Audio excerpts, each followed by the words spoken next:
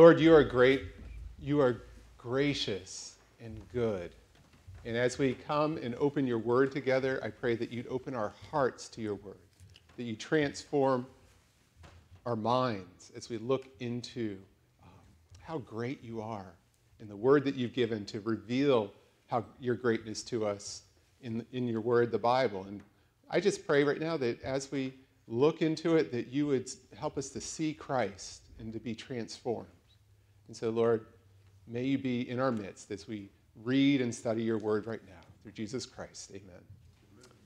We are going to be in Philippians, and as I read this passage, it's starting in verse 3. Could we stand for the reading of God's word if you're able to? So, Philippians 3, 1 through 11. Philippians 1, 3 through 11, sorry. Here Paul begins with prayer and thanksgiving. So he says, I thank my God in all remembrance of you, always in every prayer of mine, for you all making my prayers with joy, because of your partnership in the gospel from the first day until now. And I am sure of this, that he who began a good work in you will bring it to completion at the day of Jesus Christ. It is good for me to feel this way about you all, because I hold you in my heart, for you are all partakers with me of the grace, both in my imprisonment and in the defense and confirmation of the gospel.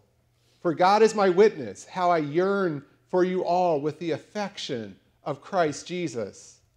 And it is my prayer that your love may abound more and more with knowledge and all discernment, that you may approve what is excellent, and so be pure and blameless for that day, the day of Jesus Christ, filled with the fruit of righteousness that comes through Jesus Christ to the glory and praise of God. Amen.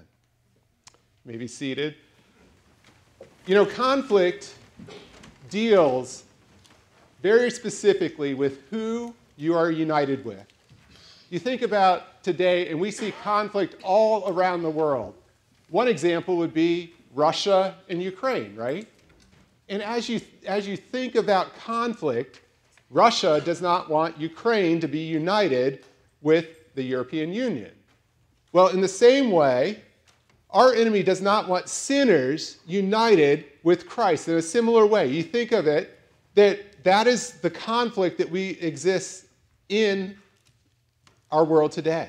So conflict is inevitable if the gospel is progressing, if the good news is going forward, and sinners are coming from the kingdom of darkness to the kingdom of Christ, the kingdom of the beloved Son of God, the enemy is going to be at war with that. And so we trust our King, Jesus, to be our peace in the midst of conflict. And that's what the Philippians were doing. When we experience conflict, God calls us to grow in thankful prayer, firmly planted in the gospel of Christ. So think about it. The church there in Philippi, they're centered on the gospel, but that's bringing conflict because the outside culture is telling them that they need to be more Roman or more Jewish. And the gospel is saying we need to be more Christ-like. And so we see conflict outside in the world, and we see conflict within as well. There's a conflict of sin still remaining in the believers. And so we feel that, right? We look around and we feel conflict in the world today. As beautiful and as much as you can see the glory of God around, you still feel that sin and conflict, that things are not quite right the way they are, that there should be a better relationship with people and a better relationship with God himself. See, the church's gospel gratitude grows in confidence and affection until the day we see Christ. The church's gratitude grows in confidence and affection until we see Christ. So that's the main proposition, main idea we're going to talk about. So point one, the gospel gratitude grows in confidence. And this is verses 3 through 6. Gospel gratitude grows in confidence. Paul gets in there and he says, I am thankful. Like he finishes his greeting and he gets off like a sprinter. He's like, I am so thankful for what God is doing in you. And he basically writes his prayer out to them. He says, my God, every time I remember you to God.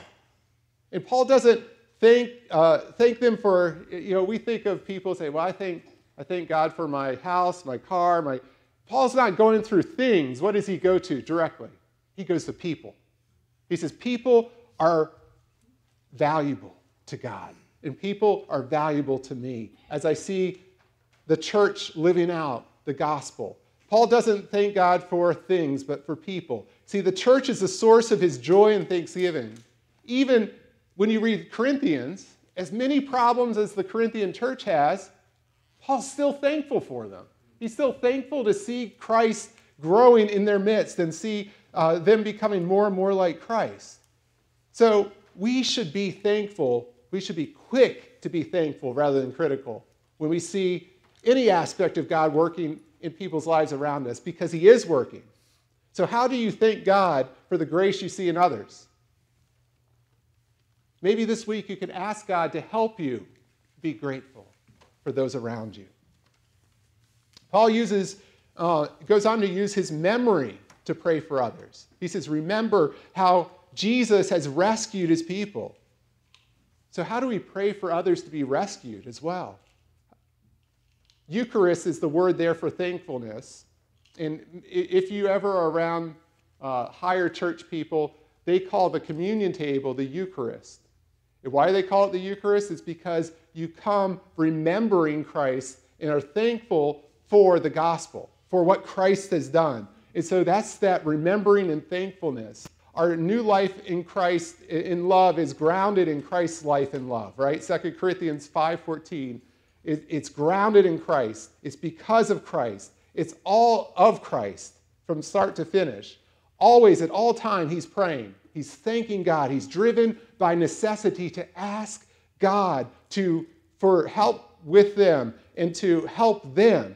In fact, he's saying this God is going to create. He says, the Greek word there is create or order there in verse 4. He says, always at all times, I am making this prayer before you. And so God is bringing out of all the thoughts he has for the church, he's bringing about thankfulness in Paul's life. So Paul sets the stage with that understanding that no matter how chaotic it is, God is making a way to be thankful with joy. Paul doesn't just say, I'm thankful. He says, I'm joyfully thankful. He says, every time I remember you. So Paul sets the tone. How many times in this book do you see joy over and over and over again? How many times when people today sometimes talk about things, joy is absent from the talk? We don't hear people say, I'm joyful and thankful for this. They say, well, I wish things were better. And I'm sure the Philippians could say the same thing. They're in this ancient Roman culture. It's a consumer culture filled with all kinds of games and distractions, sexual temptation, lavish parties, theaters, and more. And Paul writes from prison, but yet he's the most joyful person in Rome. Doesn't that strike you as amazing? He's in prison. All these other people are out there looking for joy in the wrong places. And Paul says, my joy isn't dependent on my circumstances. My joy is dependent on the living and ruling Christ. He's found joy in Christ, and it's 1,000 times better than what the world offers. 1,000 times better. Listen to St. Cyprian. This is amazing. He's witnessing to his friend Donatius in I think it's the 2nd or 3rd century, but this is an old writing that's been preserved. He says, this seems like a tearful world, Donatius. When I view it from the fair gardens under the shadow of these vines. But he said, if I were to climb some great mountain and look over the wide lands, you know very well what I would see. Thieves on the high roads and pirates on the seas and amphitheaters filled with men being murdered to please the applauding crowds. And under all these roofs, misery and selfishness. It really is a bad world, Donatius. An incredibly bad world. Yet in the midst of it, I have found a quiet and holy people that have discovered a joy that is 1,000 times better than any pleasure of this sinful world. And these are despised and persecuted, but they don't care. These people, Donatius, are Christians, and I am one of them. Can you say that? That your happiness is tied to the everlasting joy that's found in Christ. Only Christ can fulfill and give a joy that's found in God himself. In fact, the psalmist, look at Psalm 42 and 43, he's wrestling back and forth with depression and a lack of joy. And he says, why are you downcast, O my soul? And how does he end it? Hope in God. Our hope is in God. Dr. Martin Lloyd-Jones said, God's goodness and grace brings joy. That God's the bringer of joy. He said, preach the gospel to yourself instead of listening to yourself in the world. How are we bringing the good news into our lives and to others' lives that we're saying, God is at work, he is good, and he's actively changing us. He's making us more like him. And on account of that, Paul talks about the partnership. So many of you know that partnership actually is a Greek word that's common. A lot of people know koinonia, which means common fellowship or participation. And he's saying that you have common fellowship or participation in the gospel. In the gospel, a lot of times we throw that word gospel around. What is gospel? Gospel deals with a joyful declaration of something that has happened. That something we thought would turn out bad ends up turning out good. So you think of the story of marathon. You know, the first marathon runner actually died at the end of the marathon. That's why I don't run marathons. But he gets to the end of the 26 miles, and he says, we've won. We've won. And that's what the gospel says about Christ, is that we've won because we have Christ as our king and conqueror, and that the victory is already done. He says, from the very first day, you've been partakers of that. So what does gospel partnership mean? It's a word that appears throughout Philippians, in Philippians 1, 2, 3, and 4. And it's fellowship, meaning that there's a common interest. So it would be a joining of marriage or family friendships or a business partnership. So D.A. Carson uses the illustration. He says, if Harry and John go in together, buy a boat, start a fishing business back then in the first century, they would call this a fellowship because you're sharing a common business together. So koinonia really speaks to the fact that we are together in a gospel that binds us as greater than anything else in this world. It's like being part of a new family. It's having a new spirit, a new oneness in Christ himself. We're bound to Christ. He says, I'm sure of this. Verse 6, he says, I'm sure, I'm convinced, I'm persuaded. He that began a good work in you will carry it out. He'll keep doing it. And so the idea is that he's saying, I'm persuaded that Jesus is already working in you. He doesn't say, if you just try harder, if you just do more, maybe things will be better for you. He says, Jesus is doing this for you, in you, through you. So he's convinced of this. He says, you're being perfected. That word completion at the end. He says, you're being completely perfected until the day of Jesus Christ, there in verse 6. See, Paul's reason for joyful gratitude and confidence in God's nature and purposes is because that God's promises will never be let down. He doesn't say, I promise, and then he doesn't fulfill it. He says, I promise, and he more than does it. That's our God. That's the reality of who God is. Spurgeon writes, I wish I could speak as well as Spurgeon at times, but Spurgeon writes, he said, if the Niagara Falls should suddenly be made to leap upward instead of downward, he said, that would be far easier.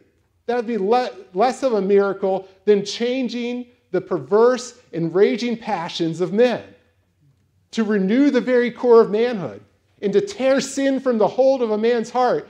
This is not alone he said, this is not alone just the finger of God, but the bearing of his arms, like his muscles, right? He says, conversion is a work comparable to making of the world. He only who fashioned the heavens and the earth could actually create a new nature in us. It is a work that is not paralleled. It is unique and unrivaled, seeing that the Father, the Son, and the Spirit all must cooperate in this work. To implant the new nature in a Christian, there must be a decree from the eternal Father from the past, a death of the blessed Son in the past, and the fullness of the operation of the Holy Spirit working until now and until we meet to Christ. He said, it's a work indeed that labors of Herculean efforts. He said, Hercules accomplished trifles compared to what Christ did on the cross. You can slay lions and hydras and cleanse Aegean stables, but to turn a man's nature from darkness to light is a miracle of the greatest recreation. See, God's unstoppable work of grace in the believer's life, we can be confident of that. God will continue to complete what he started. He doesn't say, okay, I started it, like sometimes I start a book and I don't finish it. God says, I've started it and I'm going to complete it. No question about it. We have a God of promise, a God that fulfills his promises, that keeps working even in the midst of many people trying to stop him working. You cannot stop the strong arm of the Lord. So here we are looking at this, and he says, remember, the koinonia is the work of God to form a people for himself. It seems both dimensions. You see, it's a personal and corporate. So it happens when you're in your quiet times, just reading your Bible at night or in the morning. And it happens together as we meet as a church. And both are gloriously true. We can be sure of this. In fact, Spurgeon tells another story. He says a good old minister was once asked whether he believed in the perseverance of the saints, the final perseverance of the saints. Well, said he, I do not know much about that matter, but I firmly believe in the final perseverance of God, that where he has begun a good work, he will carry it until it is complete. To my mind, that truth includes the final perseverance of the saints. God promises and fulfills every aspect that he promises. What he says is true, and he acts accordingly. And even though we don't always see it in this day, when we get to that day, we will see it clearly, because that day's coming sooner probably than we realize. And we should be looking for that day. That day should give us joy in this day. Salvation is the work of God from beginning to end. God is at work. He's sovereign. He inaugurates the work. He opens our hearts, as he did with Lydia in Acts 16. He changes our lives in homes, as he does with the jailer in Acts 16. So at the beginning of the church, you see that the confidence of God working. In fact, I'm sure if you looked on the outward appearance of this jailer, he's a rough military man that saw the battles all throughout. He was probably a retired Roman military. And yet he sees Paul living out the gospel and wants to know why he's different. You see, we must be confident in Christ and look to him. May God build our confidence in him, that although you and I have incomplete projects all around, God never has an incomplete project at the end. All of us are being worked out by the hand of the master potter and working out every aspect of our lives. Everything is being renewed and transformed if we have our trust in Christ, if we look to Christ. If you haven't looked to Christ, talk to someone here before you leave, because this is of utmost importance. Trusting Christ brings about a confidence that will show itself faithful to the end. He is working. I think of this Pastor Arquette Hughes of Wheaton Church. He writes, he said, as I reflect, he's retired now, but he says, as I reflect on my 50 years plus in Christ, it is indeed God who has kept me. It is not my grip on God that has made the difference, but his grip on me. He said, I'm not confident in my goodness. I'm not confident in my character. I'm not confident in my history. I'm not confident in my reverend persona. He said, I'm not confident in my perseverance, but I am confident in God. What a witness. See, as a believer in Christ, you are as certain of heaven as though you were already have been there 10,000 years. God already, always finishes what he starts. So gospel gratitude grows in confidence, and it continues in warm affection for God and his people. Point two, excuse me. Point two, gospel gratitude grows in affection, just as it is right. Paul goes on, he says, this is right, this is good. It's the same word for righteous. And so Paul and the church have a deep affection towards each other. The good news is at the center of who they are and what God's doing. And he says that he holds them in his heart. The seed of, so in the Greek, it's kind of, in the Jewish understanding, it's the center of your whole human being. We think of heart as like Valentine's Day, right? Heart is emotions. But what he's saying, every part of me thinks about what God's doing in you. My heart is set on the fact that I want to see you grow in Christ. That we're partakers, we're sharing the same thing together, that good news. That we're in the grace of God, we're joyfully together in God. That even in my imprisonment, he's saying, even though I'm bound, he's like, in the word there, it means, he says, defensing the gospel, the apologia. He's giving answers for his hope in the gospel. He's saying this is the good news, and this is why it's important to those that are around him in Rome as he's in prison. See, Paul had a deep affection towards the church there in Philippi. He had a deep affection that was so deep, he said, it's like, the Greek word there literally means like metal welded together. Metal welded together. How hard is it to get metal apart after it's been combined, right? You try and you're not going to break it very easily because it's almost created another, it's like creating an alloy. That it's melded, is created as one in Christ. That their loyalty is bound to who Christ is and not necessarily to their identity as a Roman citizen or as a Jewish person. See, hospitality is being shown in immense ways. You think about it when someone goes to prison.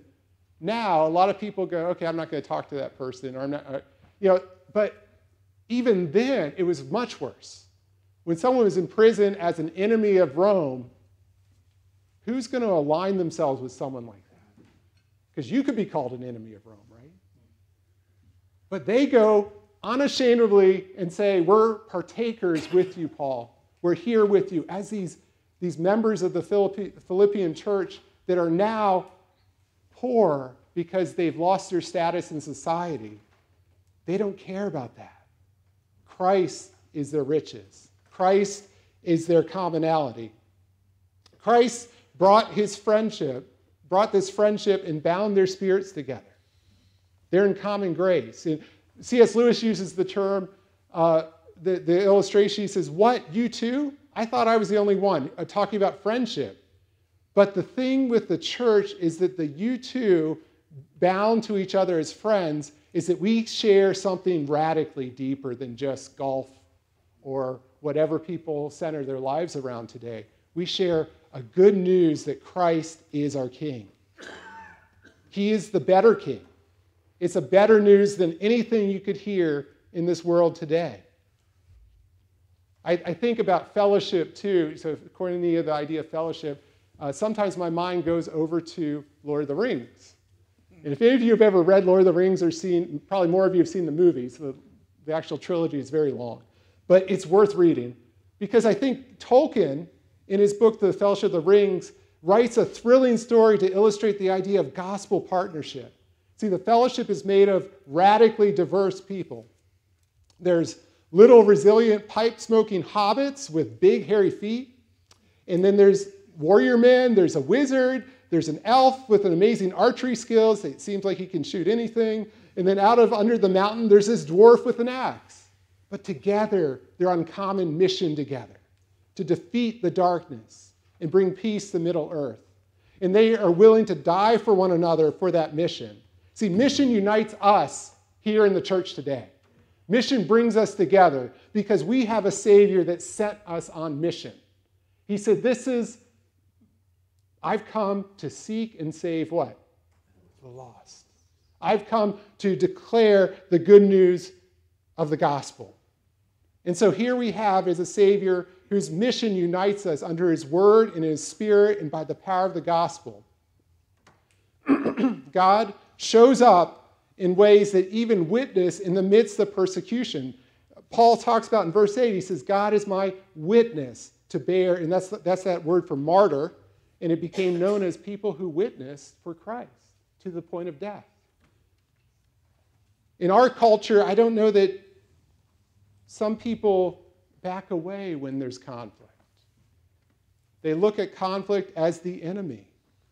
Well, I'm not going to ruffle feathers, you hear culture talk about. And they try to, there's times when people try to silence the truth of who Christ is because it makes them feel like they're sinners. The news is we are sinners. And so that's why Paul says, he says, I yearn. He says, the desire is deep, that I yearn. I have affection towards. And the idea here in the Greek, he says, it's in my intestines. It's in my guts. You ever hear you have that gut feeling? Paul's saying, my gut feeling is affection towards you. That's what he's saying. He's saying that to feel this way is what I'm supposed to be because I am one with you in Christ. My unity in Christ affects my relationship with you because it's bound to Christ together. He's the risen and conquering King.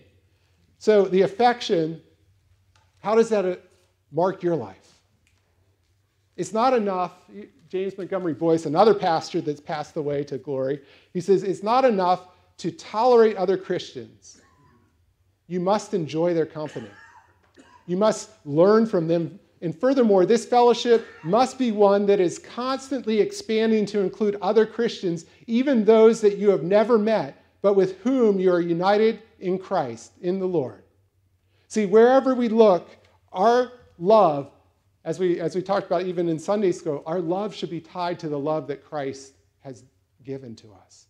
It's a love that if it's not tied to who Christ is, you might as well be a gonging cymbal or something that sounds real loud, a noisy gong, a cymbal, but really has no substance to it. So the gospel gratitude grows in affection and confidence, and it grows until Christ completes it all on that day. Point 3. Gospel gratitude grows until we see Christ. One day we're going to see Christ. And regardless of your view on eschatology, there's going to be a glorious return of Christ, and every believer should be looking forward to that day. And it could happen right now. It's an imminent day. It's an imminent day that Christ could come back. And either you're dreading it or you're looking forward to it. The priority of loving is what Paul talks about, what Christ puts an emphasis on in John 15. He says, other believers, it's repeated in opening sections all throughout Paul's epistles, right? He says, Christ's love is our defining factor of who we are in him. So how does that connection of loving God and loving others affect your life? So the vertical love informs our horizontal loves, right? If we have this love for God, it's going to overflow into our love for each other. And it's going to keep on abounding. It's not going to be something that is rarely seen. It's always going to be seen until we see Christ himself on that day. It should deepen. It should be a deepening love for God and others. Think about the good news, the Good Samaritan, right? The Samaritan saw his brother in need, and he stops and he helps him. When we're gospel bound, we look for those in need to share the gospel. Not because we're salesmen, but because we're members of a new kingdom. And that kingdom draws us to invite other people that are caught in darkness into his glorious light. Isn't that amazing? God doesn't say, well, it's just going to be, those people. He says, I want you to share this good news. What an amazing Savior we have.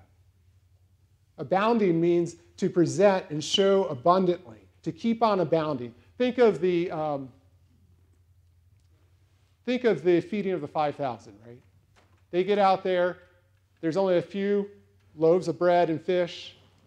And what does Jesus do? He thanks God for them. He multiplies them. And at the end, there's baskets overflowing, abounding. That's our God. He abounds, and he causes us to be a light in the world, to be a witness. John 13. See, he calls for real knowledge. And this real knowledge, epignosis, is the idea of knowledge that is above other knowledges. He says it's upon other knowledge. It's built on something wiser, something better. And he says you have this knowledge in Christ. And what Paul means, John Calvin writes, he says, Paul means that it is full and complete, not a knowledge of all things, but it's fully complete in Christ. So it's tested. It's approved. He keeps going in verse 10. He says, test and approve. Be pure, excellent. Be blameless. You see these words over and over again. And so the idea of approval is dokizomai, and it's the idea of testing materials or metals as they go through fire. So what happens when you put a metal through fire? All the dross comes to the surface. And Paul's saying, God's doing that in us through hard things, through the furnace of affliction, through difficult times. God is bringing about this testing to show that you are truly in him, to help you have confidence in him. The other idea is, he says, it's the excellence, to discern what is excellent and loving towards others. And so the testing is the idea of, think of a test drive or a baseball tryout. Someone's going to try to make the team, and God's saying he's doing that. He's making us what we will be. It's not us trying harder, but God is doing it internally, the work to produce something in us that we can't do ourselves. Like I said, like Niagara going backwards. Something greater than that. This is about something that's praiseworthy and excellent, as in Philippians 4 we'll find out. Paul is challenging us to look at the excellence of Christ to that day. See, the surpassing value of Christ is more than what you could imagine. Any treasure you can imagine today, it's better than that. So, how are we pursuing knowledge in Christ with passion? Am I valuing knowing Christ above all else? Am I in the church, and in a church that teaches the gospel faithfully, the Bible faithfully? Am I doing what is best in my life with my time, my money, my mind, my kids, the ministry, in my relationships? All these things we must ask ourselves. Because, not in a legalistic fashion, but because we want God to work. We want to put ourselves in the place of common grace for uncommon grace to happen. As we look to the Word, as we look to fellowshipping together in Christ, as we allow the Holy Spirit to convict and lead us from sin to holiness. The gospel produces a pure heart. The word sincere comes from two words, the word for son and to judge. And the idea here is, in ancient times, you would have people creating these very costly, vases and those type of things. And when there would be a crack in it, they would say, oh, I still want to be able to sell this for a high price. So they'd take wax and fill in that crack, and it was fine for a while. But once it got hot enough, what would happen?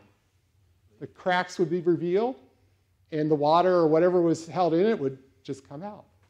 So what you would do in the marketplace, a lot of times you'd go into these cellars of stoneware and different porcelain type things, and you would say, oh, I want that. And they'd say, okay, this is how much it's worth.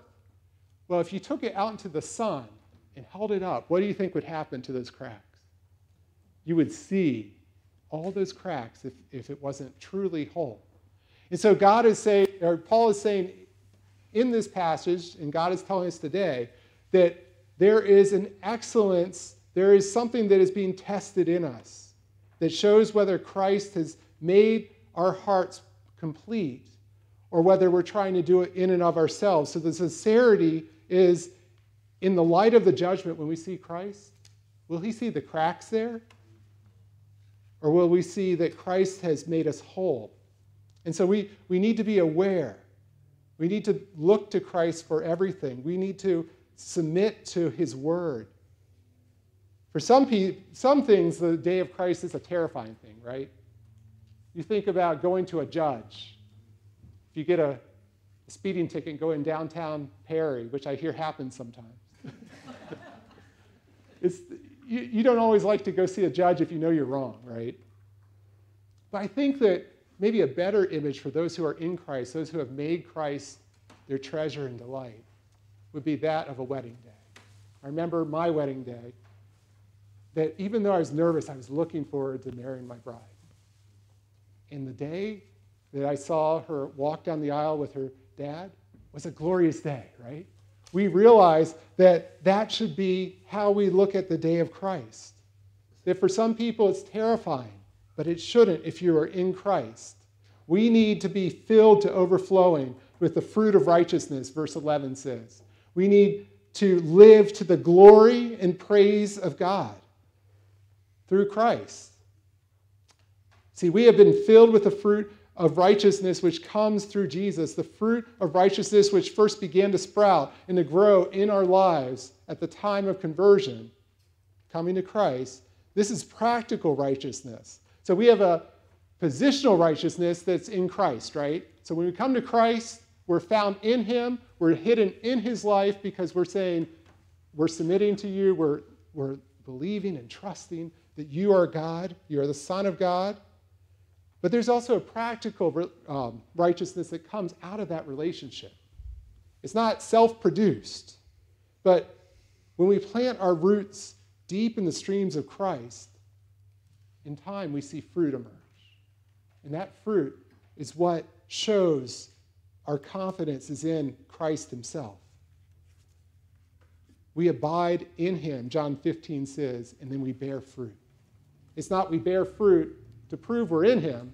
It's we are in him, and we focus on him, and we trust him, and in time, he bears fruit in our lives. Isn't that a beautiful picture? It's a beautiful picture of a God who doesn't say, do more, try harder, but instead says, come to me, all who are weary and heavy laden, and I will give you rest. He produces that, and in the end, we will glorify and praise our God. That's the outworking of a life hidden in Christ, unified in Christ, completely found in Christ. We pray for God to be glorified in his people, for God to make his glory known throughout the nations. How many people around the world have never heard the gospel? That's why we send missionaries. That's why we look to see the joy of the gospel declared in Africa, Asia, South America, in the islands. We want God to get all the glory. In fact, John 15:8 says, my Father is glorified by this, that you produce much fruit and prove to be my disciples. God is producing the fruit. One of the commentators tells the story, and I've heard this story before, but a commentary that I was reading, he says, Lawrence of Arabia brought a group of poor Bedouins to London and housed them in a beautiful hotel. The only kind of dwelling they had ever seen was a tent. Imagine this, you're going into this elegant hotel in London, and they've only been in a tent before. Well, they were there for a while, and they quickly became fascinated with the faucets in the hotel. For in the desert, water was hard to come by. But in the hotel, they merely had to just turn a knob, and what? Water comes out, right?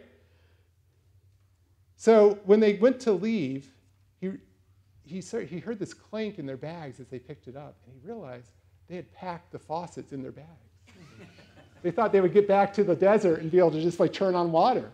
And he had to explain to them, no, you have to be connected to a source of water. Our lives have to be connected to the living water, to Christ, in order for it to produce in us that fruit. And one day, we'll see him face to face. And may that day we show that we belong to him because we worship and we love him. So grace is grateful and grows in gratitude and affection until the day we see Christ one day soon. There's a newer song by City of Light. It's a group from Australia. It's called That Day, On That Day.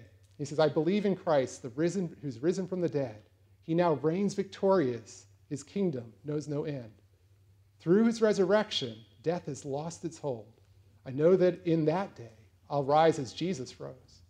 He says, on that day, we will see you shining brighter than the sun. On that day, we will know you as we lift our voices one. Till that day, we will praise you for your never-ending grace, and we will keep on singing on that glorious day. Amen. Father, we are grateful. Our greatest purpose in life is to glorify your name. Fill our affections with the passion of your glory. Through Christ, give us power to glorify you in and through our lives, our homes, our church, our city, and to the world. Grant us the power to glorify you by the way we love, by the way we think, by the way we live. Help us to view the coming of Jesus, our Lord and King. In his name we pray. Amen.